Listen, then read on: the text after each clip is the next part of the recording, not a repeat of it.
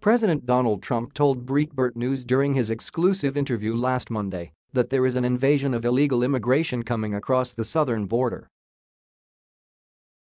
"You are talking about an invasion," Trump said in response to a question from senior Breitbart News White House correspondent Charlie Spiering about immigration.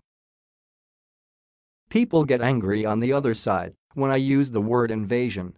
This is an invasion, but it's an invasion not only of people, but an invasion of drugs and human traffickers and other things." Trump also argued that the language that the United States should use for illegal aliens whom federal agents take into custody should be the word captured rather than apprehended.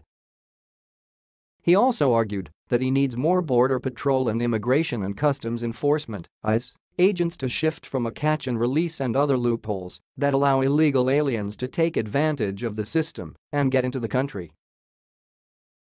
"Look, I need border security. We've done a great job," Trump also said.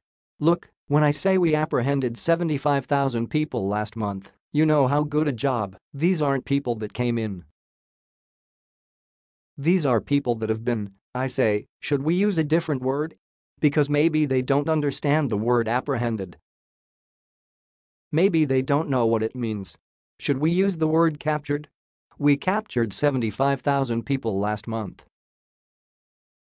It's never been like that. The biggest problem we've captured 75,000 people. The problem we have is you have catch and release. You have all of these crazy loopholes. What we do is, I call catch and keep." Trump also argued that the need for the border wall is exemplified in the fact that more people come across in areas where there currently is no barrier. "Don't let anyone tell you they don't come through those areas," Trump said.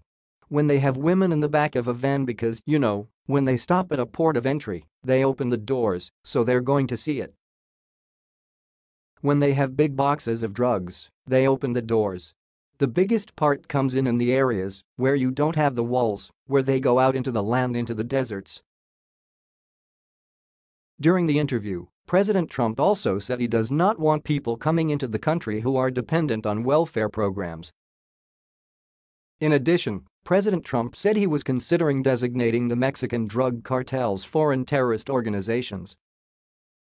On Friday, President Trump announced an executive order strengthening the government's definitions of such transnational criminal organizations.